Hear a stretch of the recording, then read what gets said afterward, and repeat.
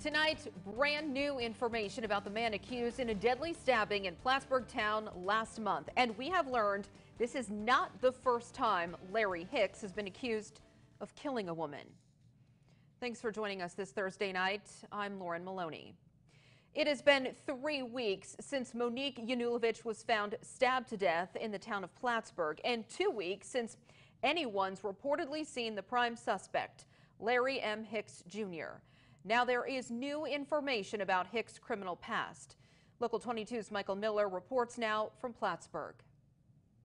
New York State Police announced last week it was in search of Larry M. Hicks Jr.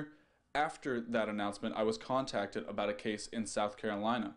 A man named Larry Hicks was charged with and convicted of strangling his sister-in-law more than 20 years ago. Now, state police confirm those two men are one and the same.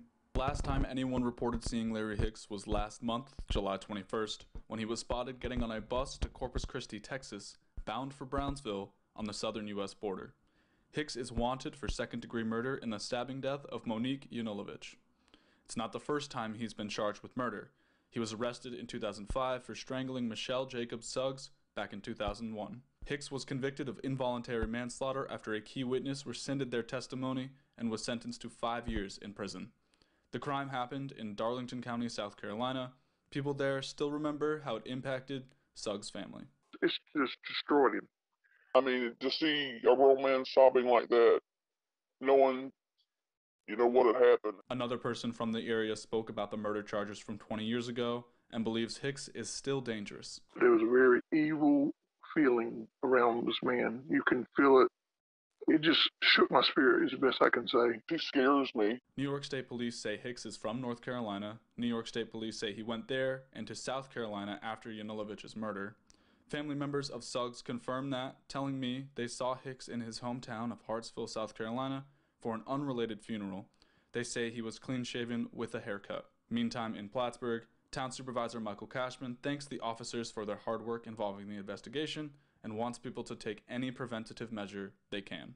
Evil always looms, but it's how we as a community can look out for one another. And it seems like a simple statement, but the actions are powerful. If you see something, say something. There are no further updates on Hicks's whereabouts. I reached out to Brownsville Police Department where they say they were aware of the crime committed by Hicks in South Carolina.